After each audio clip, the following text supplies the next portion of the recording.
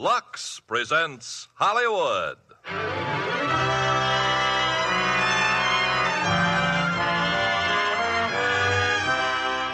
Lever Brothers Company, the makers of Lux Toilet Soap, brings you the Lux Radio Theater, starring Cary Grant and Phyllis Thaxter in I Confess. Ladies and gentlemen, your producer, Mr. Irving Cummings.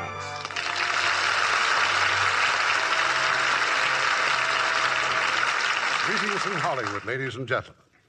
Tonight's play, I Confess, has one of the most unusual plots for sustained interest and suspense I have ever seen. And of course, when that master director, Alfred Hitchcock, adds his individual touch to the action, it's bound to be another screen hit for Warner Brothers. And for our stars, we have one of the finest actresses on the screen, Phyllis Thaxter, co-starring with Cary Grant, who will again prove his great versatility in a highly dramatic role.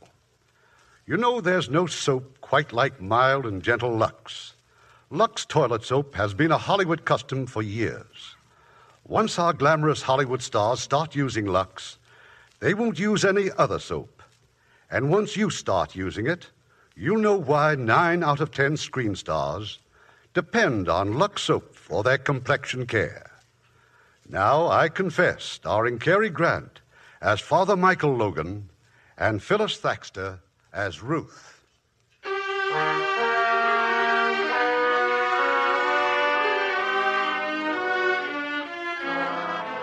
Night, the venerable city of Quebec.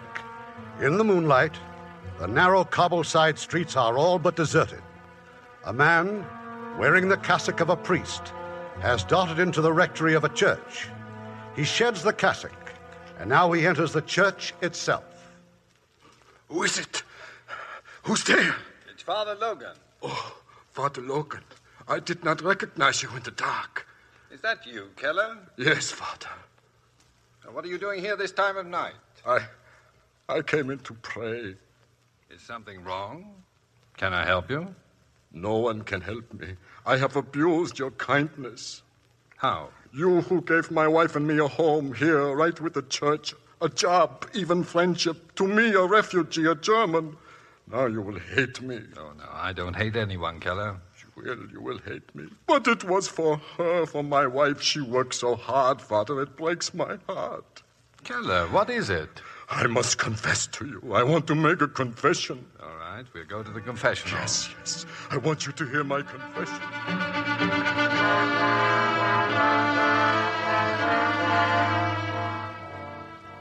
So, you've been to the house of Mr. Villette. Go on, Keller. Yes, Villette the lawyer. I killed Mr. Villette. Keller.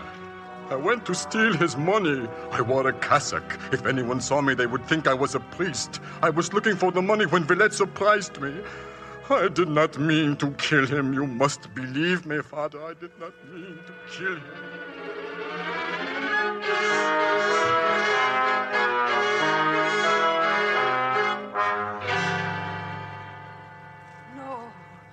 No, you didn't do it. Otto, you did not kill him. I have just come from confession. Oh. Father Logan is my priest. You are my wife. It is right that you should also know. But why, Otto? Why? I am not a murderer. It was an accident. It was the money. How could I watch you work so hard? I lie awake night after night, and I think all we need is $2,000, Alma. With $2,000, we can start a new life. And Villette was rich. Otto. Oh, it's so dangerous. They will catch me. They will hang me. I cannot. Father Logan will go to them. He will tell them. He will tell them? No, he cannot tell them what he heard in confession. Police will come. Why, Alma? Why should they come? I have told them nothing, have I? Alma, no one knows. Father Logan knows. But he cannot tell them what he heard in the confessional. Can't you understand that? What are you going to do? Nothing at all. In the morning you are going to the police? Tomorrow is Wednesday, Alma. Isn't that the day when I attend to Mr. Villette's garden? But he is dead. I always work in Mr. Villette's garden on Wednesdays. Tomorrow is Wednesday. Now go to bed. You need to rest. Rest, Alma. Rest.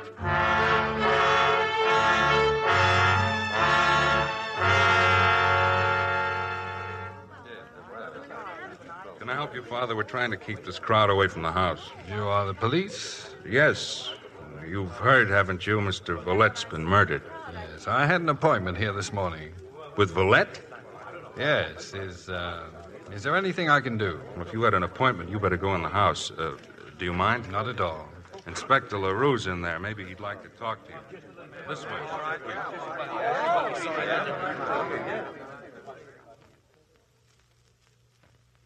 Father Michael Logan, huh?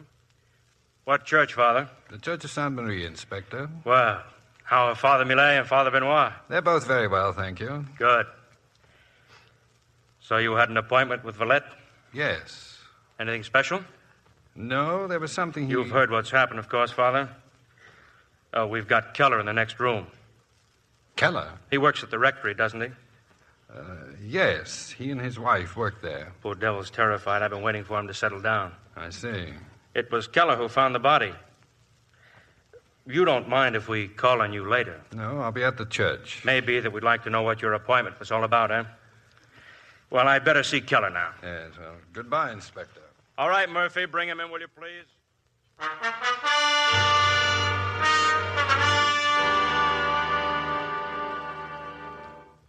have told policemen. I have told them everything. Now, there's no need to be frightened, Keller.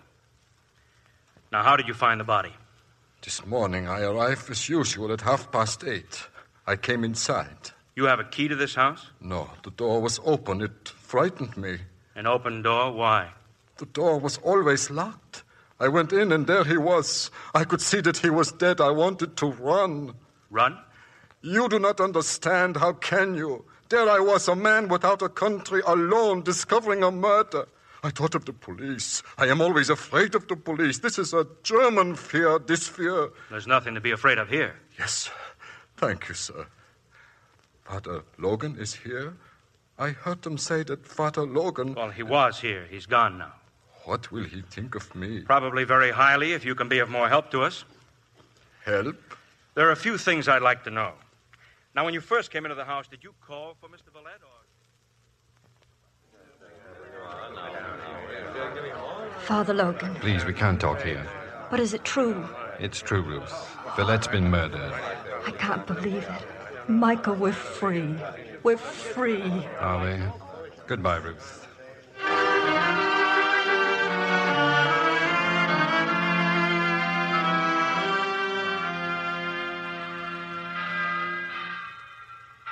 Father Logan? Come in, Keller. The police, they sent me home. I must talk to you, Father. Why? Why did you come to Villette's house? I know what you must think of me, but I can't give myself up. They would hang me. Has not God forgiven me, thanks to you? But the police never would. I don't know what you're talking about. I confess to you. It was my confession. You must tell me what to do. There's nothing I can add to what I've already said. You are so good, Father. It's easy for you to be good. Have you no pity for me? Otto? Alma? Father Benoit, he asks, will you please mend the tire on his bicycle? Yes, right away. The front tire, he left it at the back door. Please, Father. You'd better go now and fix the tire.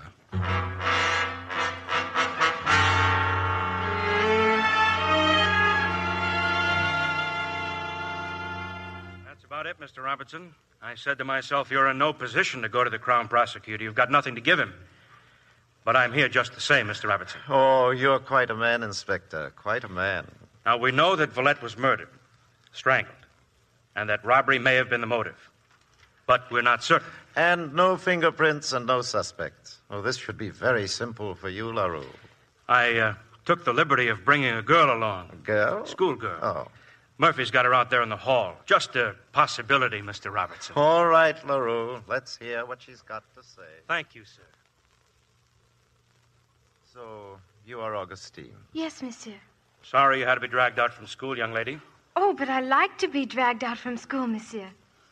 Well, this is Mr. Robertson. He's the Crown Prosecutor.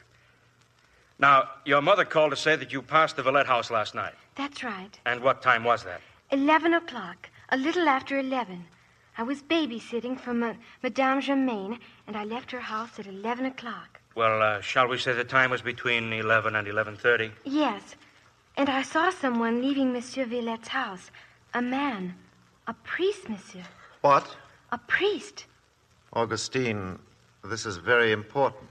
Are you sure? Quite sure, monsieur. I was walking by the Rue Valentin, and then suddenly there was this priest. He was coming out of the house and walking away. Did you see his face? No. How tall was he? Well, like you, monsieur. And was he fat or thin? Not fat, but not thin either. Did you notice anything special about him? Anything at all? No. Did he see you, Augustine? I don't think so, monsieur. But you are absolutely sure he was a priest? Yes. Thank you. You may go now. Oh, I must ask you a favor. I don't want you to say anything to anyone about this. Promise? Oh, yes, monsieur. Goodbye. Goodbye, little one. And if you should need me again... Yes? It would be very nice if you could drag me out of school. You know what this means? We'll have to check every rectory in town, find out which priests were out late last night. It's ridiculous to think a priest would be involved. Larrue, you don't really think it could be a priest? Yes, maybe.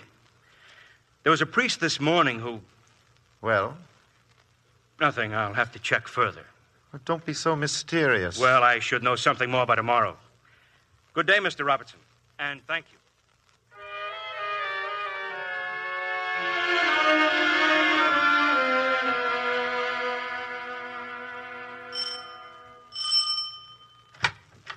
Inspector. Evening, Keller. Father Logan, do you suppose I could see him? Father Logan? Oh, sit down, please. I'll see if I can find him. Thank you. Who was it, Otto? Who at the door? A man to see Father Logan. They drove away in the man's car. Alma, have you washed the cassock? Not yet. Where is it? Upstairs in our room. Do not wash it. I do not want it washed. But why? Listen to me. There is something you must never forget.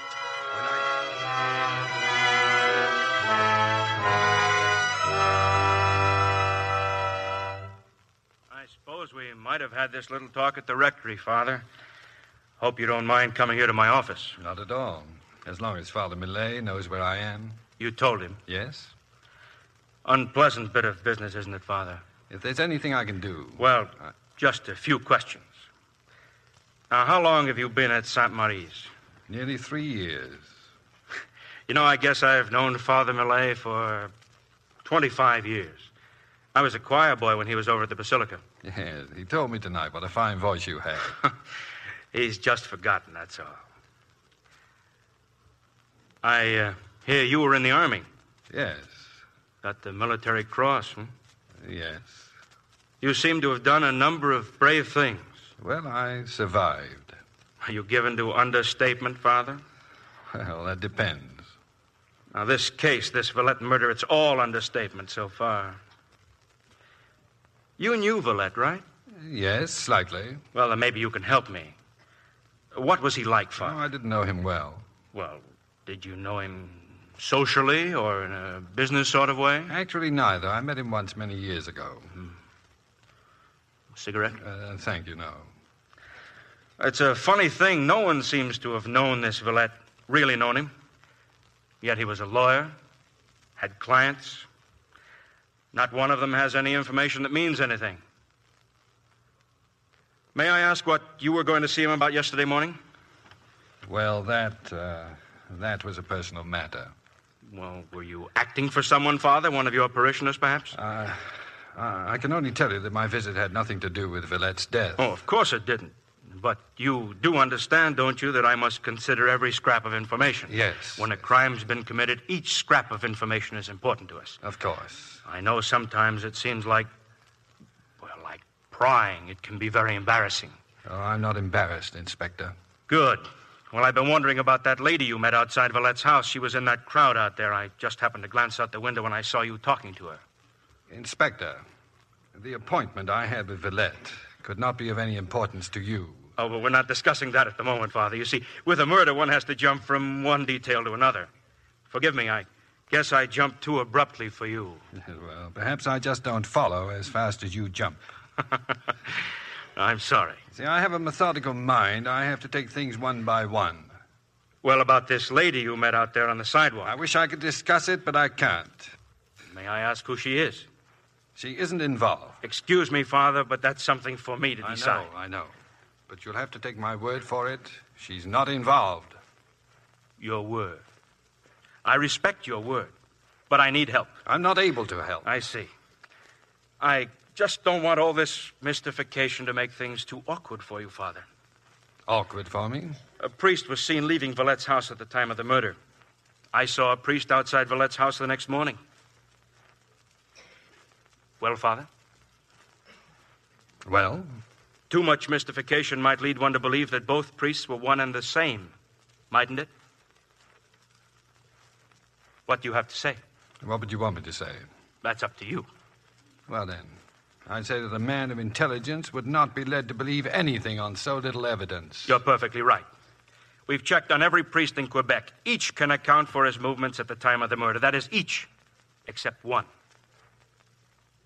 Where were you at 11 o'clock, Father? I was walking. Alone? No. Good. Now, if you'll just give me the name and address of the person. I can't. Father, don't you want to help me? I've done my best. But you refuse to answer my questions. I know, and I'm sorry, but it isn't possible for me to answer them. It's a pity. A great pity. But I thank you for coming, Father. Good night. Good night, Inspector.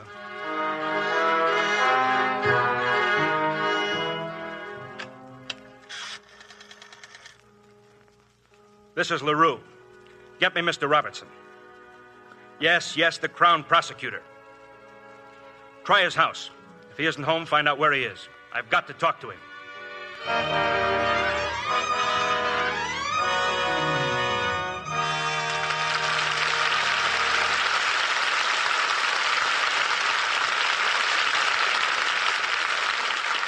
Before we continue with Act Two of I Confess, here's Frances Scully, our Hollywood reporter. What are you reading, Frances? Well, I've got a batch of reviews on the world premiere of The Robe, Ken. 20th Century Fox held it in New York last Wednesday night.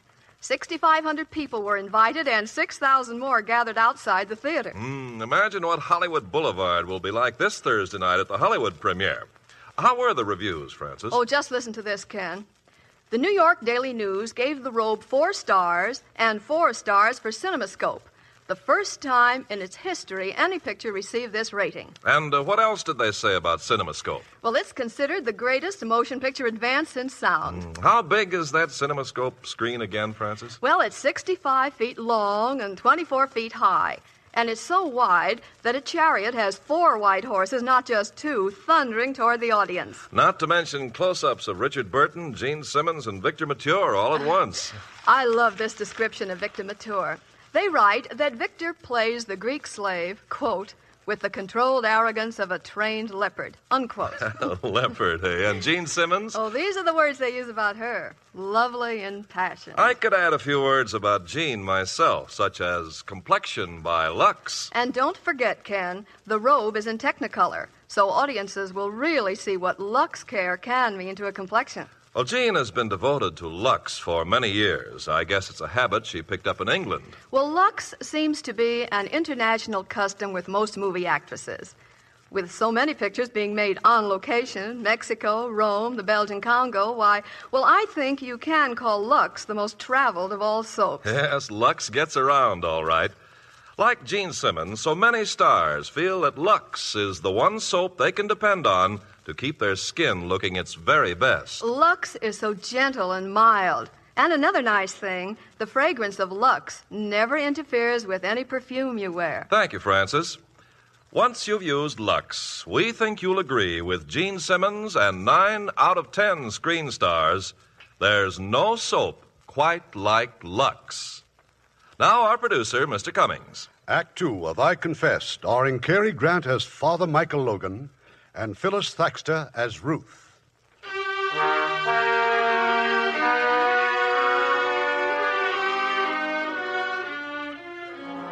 It's a few moments later.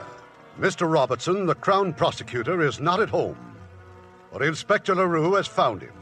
He's been a guest tonight in the home of some old friends, Pierre Grandfort and his wife, Ruth. Sorry, Ruth. Looks like I've got to say goodnight. That phone call just now, it's about that Villette murder. Don't look so unhappy, Willie. Well, there's a very unpleasant angle. A priest is under suspicion. What nonsense. Well, he was seen leaving Villette's house. Which priest? Do they know his name? Inspector Larrue thinks it's a Father Logan from St. Marie's. Well, I hate to leave. Thanks for a lovely dinner. Good night, Willie. Oh, no, don't come to the door. See you soon, Pierre. Stop worrying. It's ridiculous. Why on earth would Father Logan... Shut up. Oh, please, shut up. I'm sorry. You're still in love with him. Am I? You never spoke about it. And I'm not going to speak about it now. But you are going to speak about it. I'm not going on like this. Do whatever you wish. It's very simple, isn't it? What does one do when his wife's in love with a priest? You can leave me. How easily you can say that. I'm not in love with you. I have never been in love with you. You know that. I never wanted to believe it. That's not my fault. I've never pretended anything with you. I hope he's in trouble. Terrible trouble. Oh, Michael. Michael.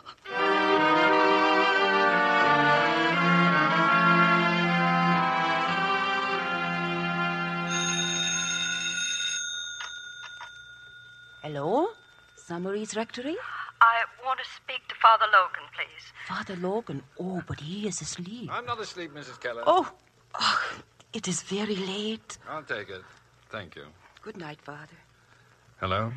Michael, I've got to see you. Ruth, please. That's impossible. I've got to see you tomorrow morning. I've got to meet you somewhere. Michael, aren't you listening? I hear you. I'm going to Levis tomorrow morning. The ferry, Michael. The 9 o'clock ferry. All right. Good night.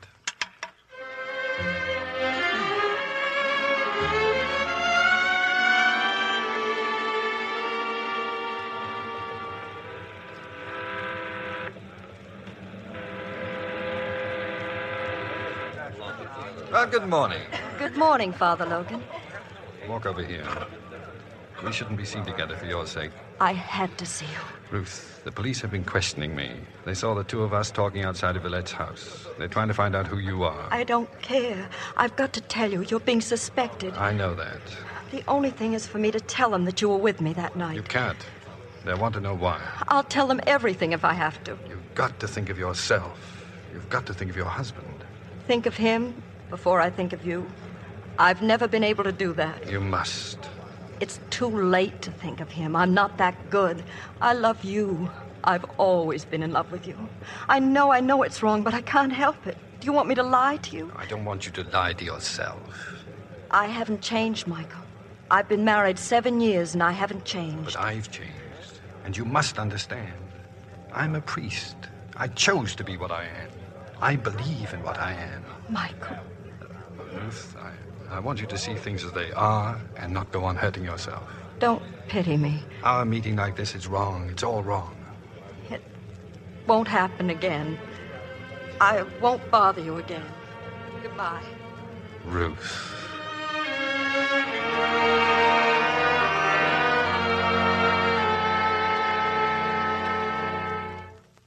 Ruth, who was it? Who just telephoned? Willie Robertson. He wants me to come to his office now. Why? I was seen on the ferry this morning with Michael Logan. Apparently, I was being followed by a detective. Would you like to tell me what you're going to do? Answer whatever questions they ask me. I'm going to tell them why Michael could not have killed Villette. Oh. Has Father Logan cleared himself to your satisfaction? He didn't have to. I was with him at the time. Would you like me to go with you? I'm in no position to ask favors, am I? Get ready. I'll get the car. Thank you.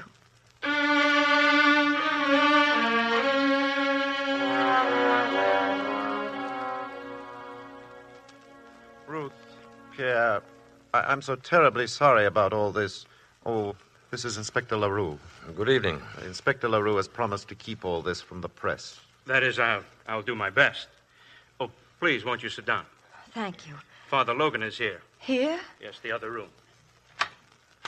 If you'll join us, Father, please. Good evening, Father Logan. Good evening. Good evening. Father Logan. May we begin, please? What is it you want to know? Madame, you met Father Logan on the ferry this morning. Yes. May I ask the reason for this meeting? I don't think the reason could help you, Inspector. You also met Father Logan on the morning following Villette's murder in front of the house. Yes. And the reason for this meeting? I had an appointment with Monsieur Villette. But Father Logan, knowing of the murder, stopped you from entering the house. Am I right? Yes. Of course, Father did not know you had an appointment. But he did know. The night before, I'd met Father Logan. I told him I was going to see Villette at 9:30 the following morning. Madame, just so I don't misunderstand. You met Father Logan on the night that Villette was murdered? Yes. Where? We took a drive in my car. At what time, please? Between 9 and 11. Are you sure of the time, Madame? Yes, I came home just after 11. My husband had come in just 5 minutes before. That's correct, Inspector. You told your husband that you'd just seen Father Logan? No, I did not tell my husband. Inspector, I beg you. Must your questions be so personal? Madame, do you understand why I must ask these questions? Yes. And I came here to tell you that Father Logan could not have been involved in Monsieur Villette's death, because I was with him at the time. I accept everything you have said, Madame. But I must know the reason for your appointment with Villette. Villette was blackmailing me. He was what? I met Father Logan to ask his advice. But your husband? You had not told your husband about this? No, it was nothing to do with my husband. You turned to Father Logan for advice, but not to your husband. Father Logan is an old friend. Then he knew that you were being blackmailed. How could he? I hadn't seen him in years. But you just called him an old friend. Inspector Larrue. Yes, just a moment, Larrue. My wife is not under oath. She doesn't have to answer these questions. Monsieur, I have only one more question. Why were you being blackmailed, Madame? You needn't answer that. Why shouldn't she? Ruth, it isn't necessary. Don't answer. Madame, are you trying to protect Father Logan? From what? He hasn't done anything. It would seem as if he had. You don't care whom I hurt, do you? Just as long as I answer your questions. Madame, a man has been murdered. Ruth, if you think you'd like the advice of a lawyer... Thanks, Willie. I don't think that will be necessary. The blackmail was about me and Father Logan, Inspector. You were aware of this, Father? Yes. If you will continue, Madame. I'll have to go back a long time, to the beginning of the war. It was long before Michael had entered the church. He was working then for the government, and we'd fallen in love. He was one of the first to volunteer. I hated him for that. I was selfish even then. He took things so seriously. War and love. Yes, even love. I begged him to marry me before he left, but he wouldn't. It seemed so long ago. Ruth, how can you talk of our getting married? You know I'll be shipping out soon. Oh, but darling, that's why I want to marry you. Oh, my, aren't there enough widows as it is? Michael. You think I don't love you enough. I love you too much. Much too much. Don't you see? There's just no telling when I'll get back. Or if I ever will. Meanwhile, you'd better forget about me. How can you say that if you love me? If I love you. There never can be anyone else, never. Ruth, won't you understand? It's so unfair to you. You think it's fair to tell me to forget you? You know something? You're a very stubborn girl, aren't you?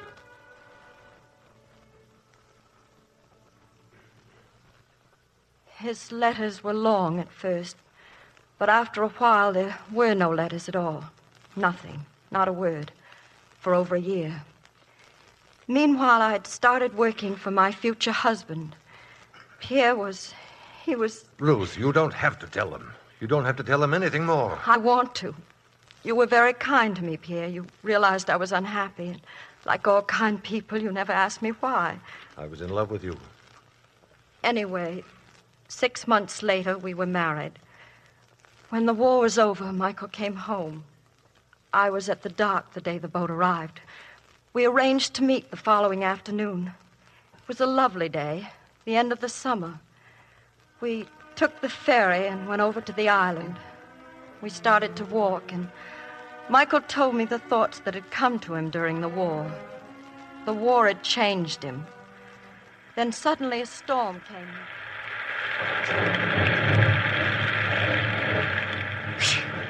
Well, this won't do at all, will it? You don't even have a jacket. Oh, what's a little rain? Come on, let's run for it. There must be some place we can go. Where are we, anyway? Oh, I don't know. It was a beautiful meadow a minute ago. Oh, you're getting soaked. Oh, look, there's a house across the field. Maybe they'll let us stay there.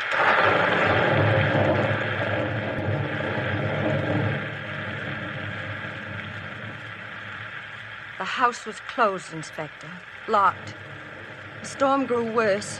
There was a summer house in the garden, a roof and lattice and ivy. It was the only shelter we could find. Sometime during the night, the rain stopped. It was sunlight that awakened me.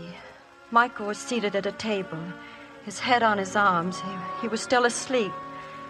And then a man came walking through the garden. Hello. Well, I've been entertaining guests, I see. He called again, and Michael wakened. What a charming rendezvous. I trust you and the lady were not disturbed during the night.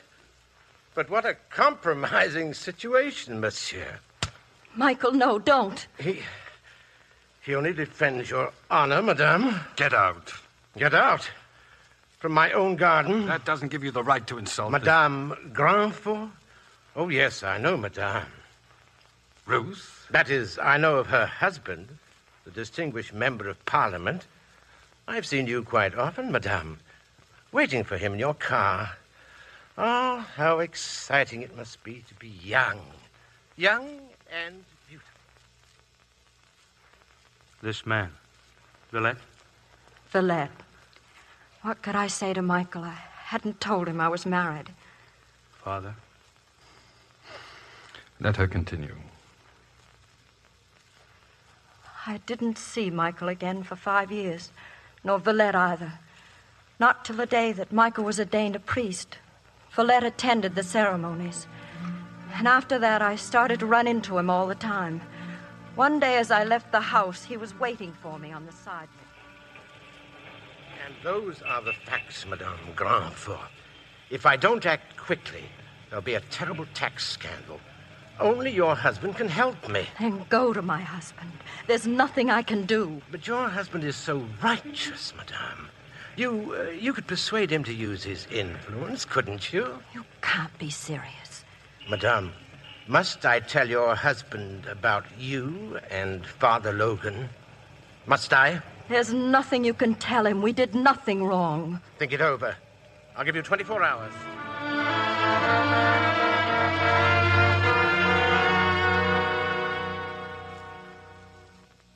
I was helpless, frantic.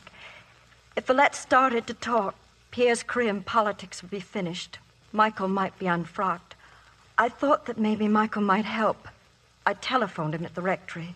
We met that night, and as we drove around the city, I told him what had happened. I want you to take me back to the rectory, Ruth, and then I want you to go home. What are you going to do? Leave Villette to me. I'll talk to him. Can you meet me in front of his house tomorrow morning, say at 9:30? Yes, of course.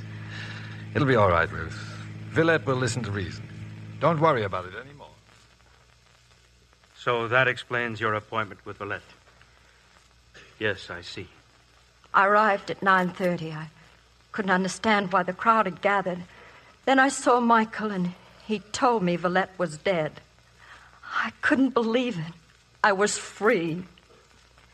The rest you know. Some of it, anyway. Inspector, may my wife leave now? Certainly. Father Logan has his alibi now, doesn't he, Willie? Of course. Thank you. Ruth, come. Good night. Thank you, Madame, for your help tonight. Yeah, Willie. Would you like to go now, Father? I said, would you like to go now? Go? It's been a terrible ordeal. We're very grateful. Yes. Well, good night. Well, it's over, Inspector. Is it, sir? I'd like you to see this report. What report? Dr. Bonnard, the autopsy surgeon.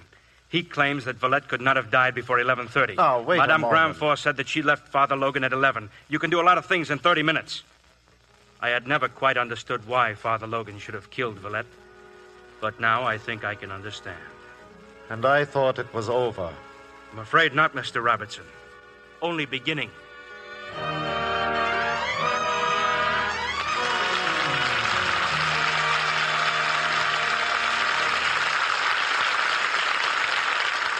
We'll continue with Act 3 of I Confess in just a few moments. Now we're going to meet lovely Joan Weldon, who was signed by Warner Brothers while singing in Song of Norway.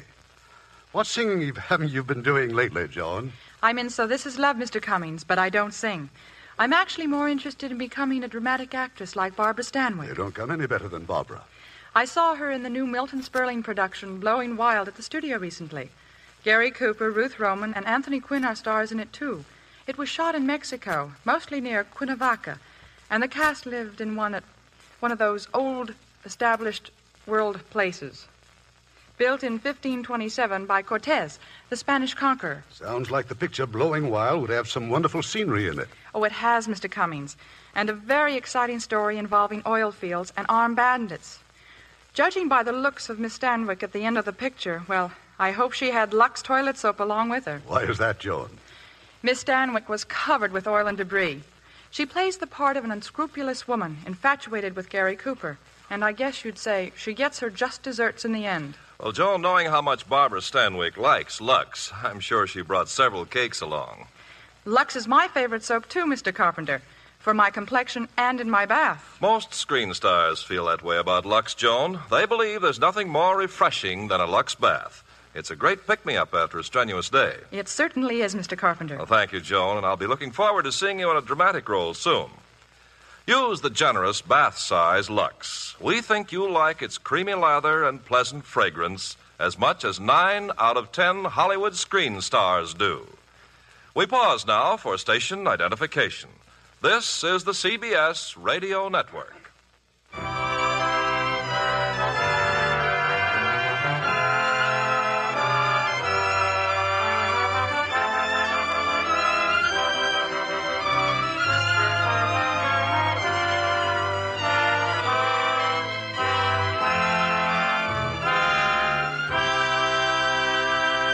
The curtain rises on Act 3 of I Confess, starring Cary Grant as Father Michael Logan and Phyllis Thaxter as Ruth.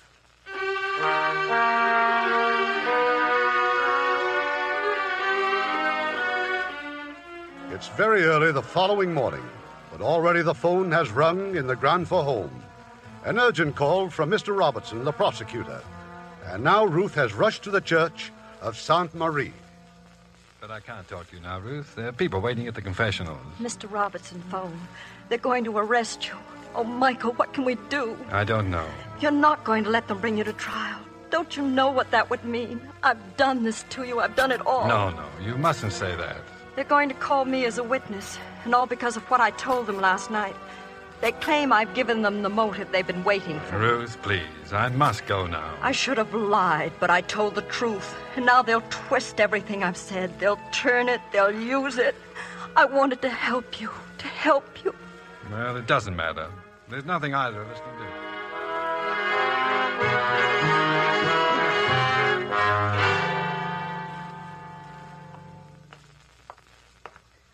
Father Logan. Keller? What is it? I can talk to you now. You are through with confessions? Yes. You have been talking to the police. They asked about me. You told them about me? I'm going to be arrested, Keller. You? You are trying to frighten me. You think by telling me that I will give myself up. So what are you going to do when they arrest you? I don't know. You are frightened. Maybe they will hang you instead of me, and that frightens you. But you can't tell them, can you? You can't tell them as long as you are a priest.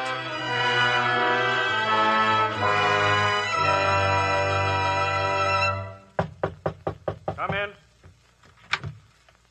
Father Logan. You've been looking for me, Inspector Larrue? Yes, Father. Yes, indeed, we've been looking for you. For about 3 hours, we've been looking for you. Every policeman in Quebec.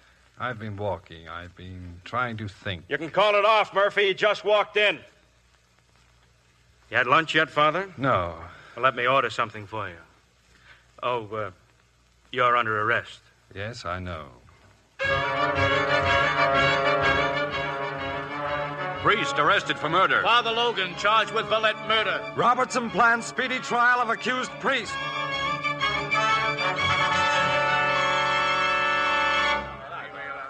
So, if you will tell the court once again, Sergeant Murphy, where did you find this priestly garment, this cassock? The rectory, sir. Father Logan's room. I found it hidden in his trunk. Hidden? Objection, my lord. On what grounds can the witness claim the article was hidden? Sustained. Sorry, my lord.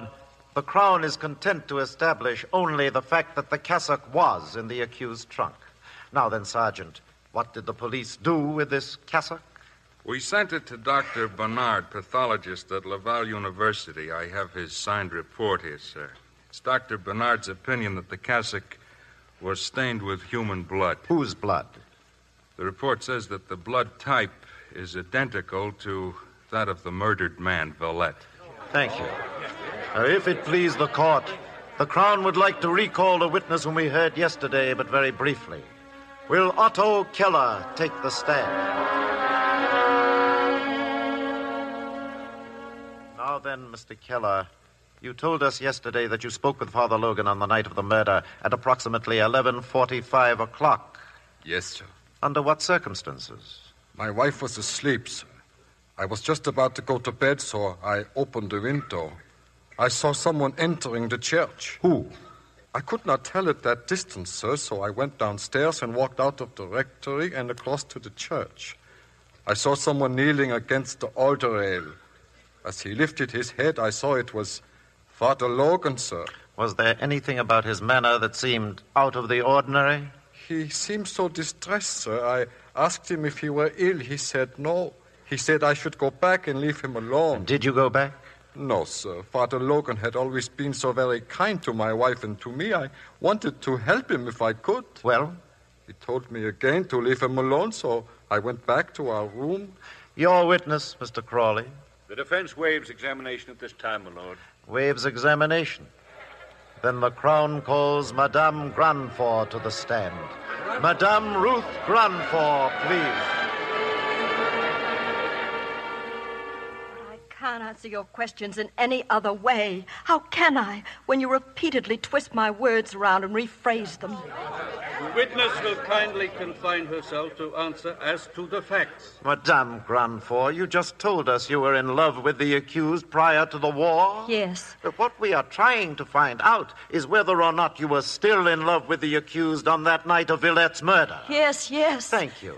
And how often had you met with him between the night at the summer house on the island and the night Villette was killed? Never, never. You want this court to believe that a woman in love doesn't make some attempt to meet her lover? My lord. This line of questioning doesn't seem particularly relevant. But it is, my lord. I am trying to discover whether or not Villette's blackmail was based on his knowledge not merely of a single meeting between the accused and the witness, but of a continuous, uninterrupted series that's not true. It's not true. My lord, the witness appears to be on the verge of hysteria. May I excuse her for the moment and call the accused? Does the defense object? No objections, my lord. Call the accused. Father Michael Logan.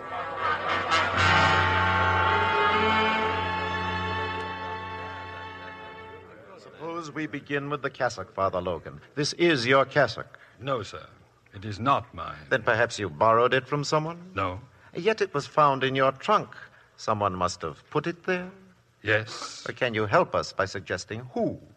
I can't say. Father Logan, when did you decide to become a priest? After the war. And in becoming a priest, were you perhaps trying to hide from something? I've never thought of the priesthood as offering a hiding place. It involves certain responsibilities, certain morality. Yes. And yet you saw nothing wrong in having a clandestine meeting with a woman. Are you trying to imply that I was a priest at that time? I was not a priest. But did you consider that this woman was married? I wasn't aware that she was. And so you spent the whole day with her? Yes. We were good friends. I hadn't seen her in over 3 years. Such good friends that you made no effort to go home that night? We were caught in a storm. Oh, then the storm was the villain. I saw nothing wrong in being caught in a storm. Nothing wrong. Then why, on the following morning, did you hit Villette with your fist? Were you anxious to protect Madame's reputation? Yes. Oh, then her reputation was endangered. You suddenly realized there was something more than merely being caught in the storm. Villette made insinuations. My argument with Villette had nothing to do with any sudden realization. But you hit him in anger. Yes. You hit a man when he merely intruded upon a harmless situation. Then surely you are capable of far more violence when that same man blackmails your friend, Madame Grandfort. I am not capable of murder. You would go to such a man, and unable to control your temper, unable to face a public scandal, you would turn again to physical force. No, I would not. No, you would not. You say that you and Madame separated at 11 o'clock on the night of the murder. That's right, yes. Then it was possible for you to be at Villette's house by 11:30. Yes, it was possible, but I did not go there. I went back to the rectory. And what did you do, Father Logan? I went up to my room. Then I went downstairs and into the church. Did you see anyone there? Otto Keller. But Mr. Keller has told the court that the time then was 11:45 or after. That isn't true. Then perhaps you are prepared to tell us the truth. I have told you the truth. That is all you have to say. That is all. And I say that you did not return to the rectory until 11:45 or after, that you had met with Villette, that he threatened you with exposure, and that you then proceeded to kill him. No.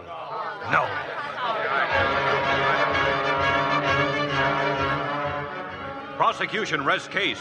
Defense blasts circumstantial evidence. Judge charges jury. Church withholds all comment. Verdict awaited. Priest to hang if guilty.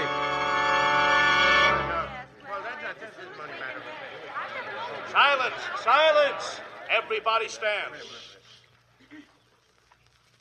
Gentlemen of the jury, are you agreed on your verdict? We are. Is Michael Logan guilty of murder or not guilty? While we attach grave suspicions to the accused, we cannot find sufficient evidence to prove that he actually killed Monsieur Villette. Our verdict is not guilty. Silence! Silence! Michael Logan, while I have no doubt, as judge of this trial, that the jury reached their conclusions in utmost regard for justice, I must express my personal disagreement with their verdict. Michael Logan, you are hereby discharged, and this court is adjourned.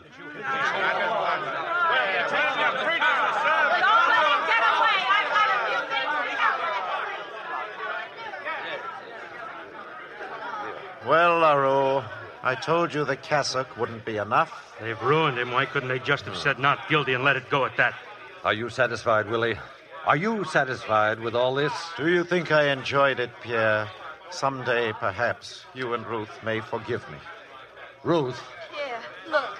Here out the window. What are they doing to him? People are angry, madame. If he were anyone else but a priest. They're throwing things at him. They're hurting him. The police will handle it. There, you see? I can't even help him now. And after all I've done to him. Larrue, look. Isn't that Mrs. Keller out there? What's she doing? Yes. She's shouting something. She's pointing to her husband and shouting, I better get down there.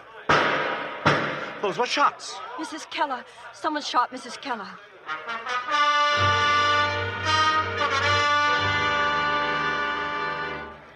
What is it, Murphy? What happened? She was running toward me, Mrs. Keller. She kept shouting, he's innocent. The priest is innocent. Keller was about 20 feet in back of her. He shot her twice. Where is she? They've just taken her to that shop over there. Who's getting her statement? No one, sir. She's dead. And Keller? He won't get far. We're after him now. He ran into the hotel down there. I don't want him shot. Well, he's still got the gun, sir. I don't want him dead. I want to talk to him. Yes, sir. Where's Father Logan? He went in the shop where Mrs. Keller is.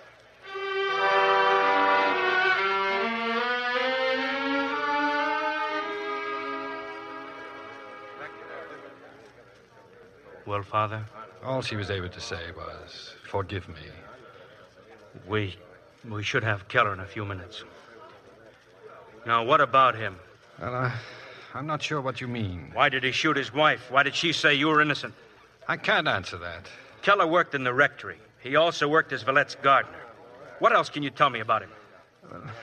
Will you let me try to talk to him? We've got to catch him first. All right, Father, come along. He's somewhere in the hotel. Thank you. What are you trying to do, Father? Protect him? I think we better go to the hotel.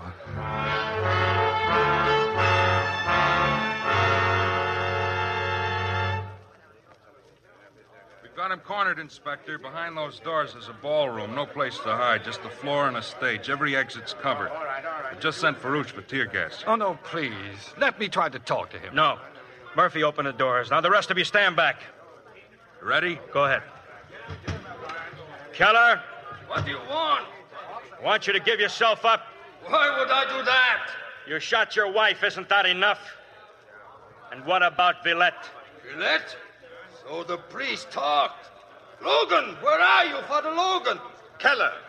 Ah, so you are there. How kindly you hear my confession, and then a little shame, a little violence. That's all it takes to make you talk. I'm going in there. Now get back, Father, or kill you. Oh, you show yourself the hypocrite, the pretender. I thought you would rather die than to betray your faith. Keep him covered, Murphy. Yes, sir. Now get ready. Aim for Keller's shoulder. Make him drop the gun. Be easier to hit his leg, sir. Shoulder, the right shoulder. Gonna shoot now, Keller. Drop your gun and we shoot. Oh, no, please. Don't make them do it, Keller. That is all you have to tell me. Oh. Drop your gun, Otto. There's been enough bloodshed. You must not come closer, Father. I'll shoot you, you know. You won't shoot me, Otto. Why will I not shoot you? Because you call me Otto in such a friendly way, like Alma used to call me Otto. Where is my Alma? She's dead. No, You killed her. it is your fault. Oh, I loved her. It made me cry to see her work so hard. Her poor hands, her poor beautiful hands. She can't be dead. She is. And I am as alone as you are. Oh, no. I'm not alone. Yes, you are. To kill you now would be a favor to you. You have no friends. What has happened to your friends, huh, Father? They mob you. They spit at you. It would be better if you were as guilty as I. Then they would shoot you quickly. Look. 3 bullets. For you, Father. For you. Oh. Oh. Help me, Father. Help me. Quickly, help. Get a doctor, the hotel doctor. Father. Stand back, please, all of you. Forgive me. Forgive me. My head. Hold my head. Yes, Otto. Pray for me. Ego te absolvo, in nomine Patris, et Filii, et Spiritus Sancti. Amen.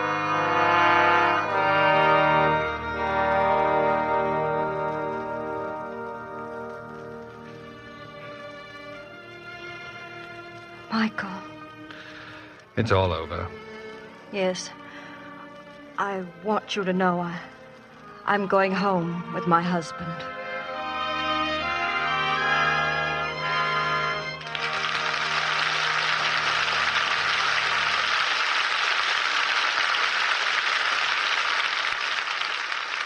In a moment, our stars will return. Now, here's Hollywood's recommendation for sunshine the year round, Mr. Art Linkletter. Thank you, Ken. And ladies, are you proud to show off your linen closet? You know, a well-kept linen closet is one mark of a good housekeeper. And, of course, it's important to have your towels and sheets and all your linens smell just as clean and fresh as they look. And when you wash them with surf, you know they're clean clear through because they smell clean. There's no need to worry about unpleasant odors like stale, sour soap or the almost medicinal odor left by some detergents. You like the clean, sunshine freshness of your surf-washed linens.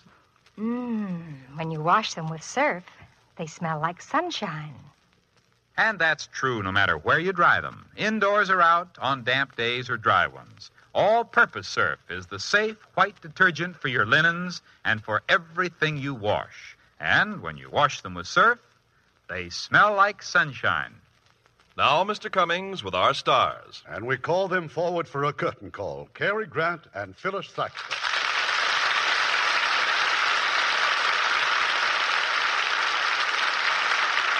Cary, I certainly enjoyed your work in a dramatic part. I think people are inclined to forget what a fine dramatic actor Cary is. Well, of course, of course. Oh, well, it was nothing. I just play anything at all. Anything from comedy to opera. Bang, bang. You sing opera, Cary? Well, of course, I used to be in those romantic musicals, you know, where everybody raises a stein to dear old USC. I even had a solo. Oh, you did? What did you sing? Hi, Barmaid. Or was it Hey, Barmaid? Why don't you combine your talents and sing comic opera? Remember the Beggar's Opera? Oh, yes. Laurence Olivier just made the famous old comic opera into a motion picture in England for Warner yeah. Brothers. He's pretty versatile, too. Yeah, I think I'll leave singing and Shakespeare to Sir Lawrence, and I'll just stick to drama and comedy. Very wise, Cary. I believe in staying with whatever you have confidence in. You said it. That's why I've always been a devoted fan to Lux toilet soap. It certainly is a dependable complexion care. Yeah, we can always depend on the Lux Radio Theater for the best in motion pictures. So, what's for next week, Irving? It's not only one of 20th Century Fox's finest pictures, but it tells the story of some of our most exciting American history. It's the great love story of Rachel and Andrew Jackson in The President's Lady. And as our stars, we'll have dynamic Charlton Heston recreating his original role. And as his co-star, lovely and talented, Joan Fontaine. Oh, that will be a wonderful show. Good night. Good night. Good night. And see you soon.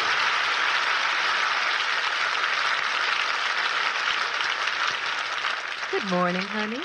When you say good morning, does your breath say... Morning, Mom. Morning, Mom. Morning, Mom. Morning, Mom. It won't if you use Chlorident toothpaste. Chlorident absolutely gets rid of that stale, furry taste that's a sure sign of bad breath. Some toothpastes only mask bad breath temporarily. But with Chlorident, that wonderful, clean, fresh feeling tells you your breath is sweet, even hours later. Chlorident hasn't got a little dab of chlorophyll, it's loaded with it. And it's got a patented polishing agent that cleans better than any other toothpaste formula, bar none. A great university proved it. Anti-enzyme? Certainly. One brushing stops dangerous acid formations that cause decay for 9 out of 10 people for hour after hour after hour. So to get rid of morning mouth, get Chlorident. Then when you say good morning, your breath says clean and fresh. Lever Brothers Company, the makers of Lux Toilet Soap, invite you to be with us again next Monday evening when the Lux Radio Theater presents Charlton Heston and Joan Fontaine in The President's Lady. This is Irving Cummings saying good night to you from Hollywood.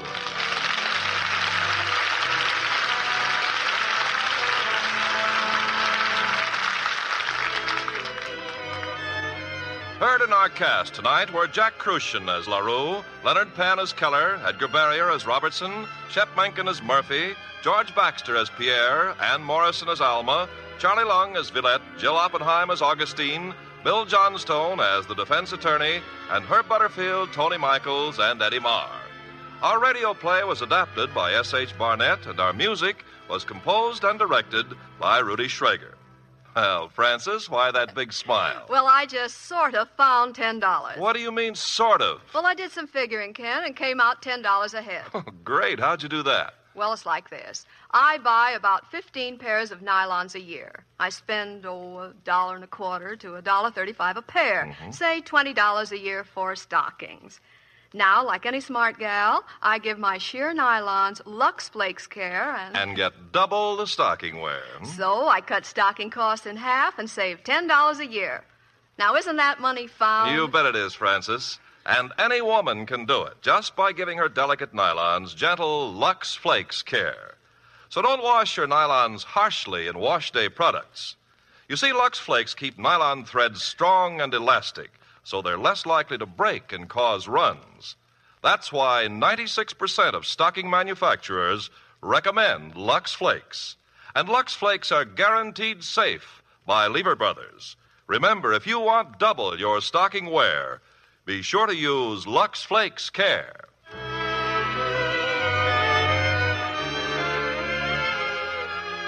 Lever Brothers Company unconditionally guarantees the quality and performance of Lux Toilet Soap, Lux Flakes, Chlorident Toothpaste, and Surf, or your money refunded. This is your announcer, Ken Carpenter, reminding you to join us again next Monday night to hear The President's Lady, starring Charlton Heston and Joan Fontaine.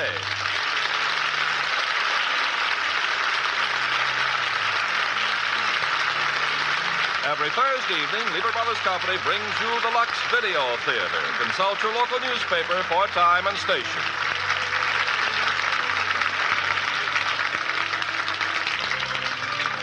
This is the CBS Radio Network.